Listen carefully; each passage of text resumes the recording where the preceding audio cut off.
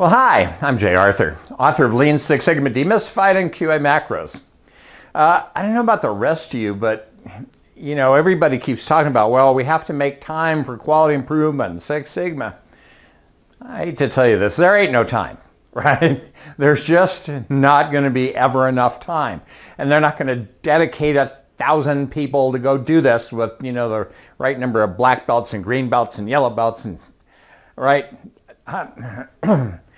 There are companies who have deep pockets who do that, but they don't start there, right?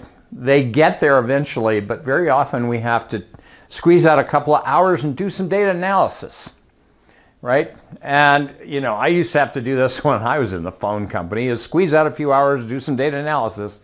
And if I found something, then I could take it to somebody and we could see if we could start a team. Now, a lot of that data analysis took a long time because back in the dark ages, we didn't have software to make it easy.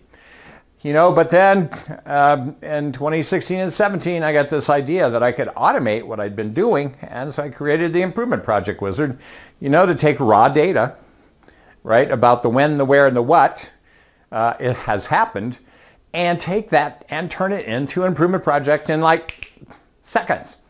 And then I could really quickly get into actually saying, hey, let's go tackle this problem or that problem. But that's only something I created recently because I finally figured out how to do it consistently. So that's my improvement insight for this week, right? You have to make some time.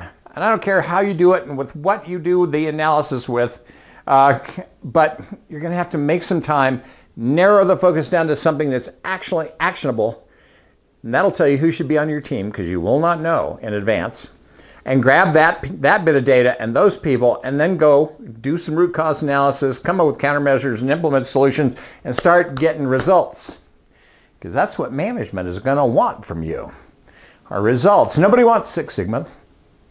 Nobody wants that. Nobody wants process improvement. Nobody wants this stuff. They want results they hope they're going to get from it. All right, so that's my improvement insight for this week. Let's create a hassle-free America, hassle-free healthcare. Let's go out and improve something this week.